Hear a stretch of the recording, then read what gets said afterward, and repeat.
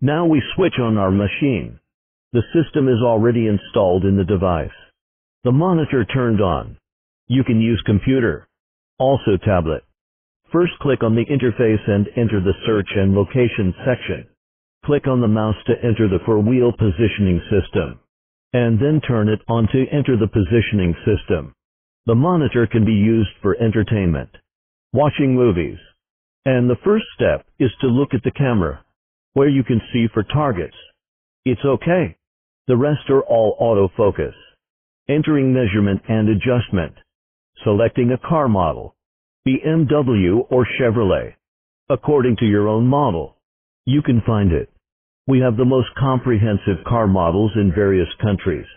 Exact same as like most famous brand. Look at the database in 1978, 1985, 1993, 1997, at the latest in 1953, 1954.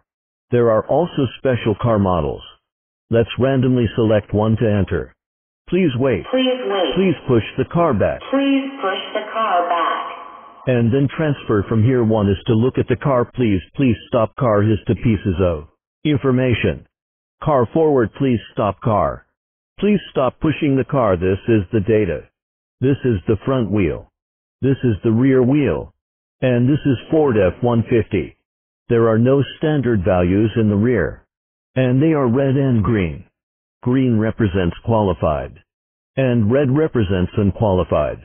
Its sequence is to first adjust the rear wheels, then adjust the front wheels.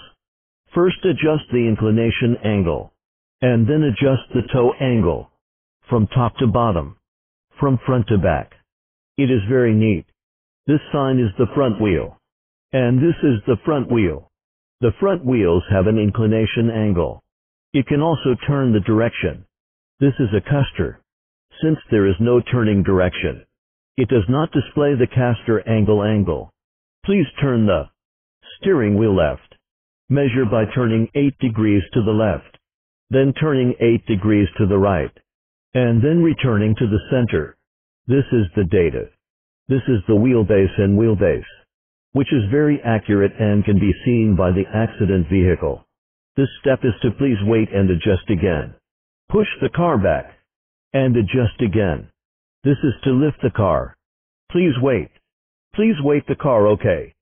Finish set a lift. Measurement. The lift mode allows your car to hover in the air. When hovering, press this button and you can end it by watching the light. At this point, the car can be shunted.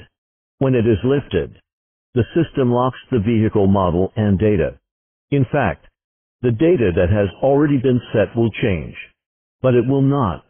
After adjusting it, it will all turn green and then decrease. Please write down the car. Click Finish such as a ground survey mode, and you can hang it in the pit position. This is when adjusting the inclination angle, and the data is not needed for everyone. The last step is to check the vehicle model and check where you have adjusted it. This is some work before printing, including where the body has been adjusted, braking, and this is the tire. Yes, no.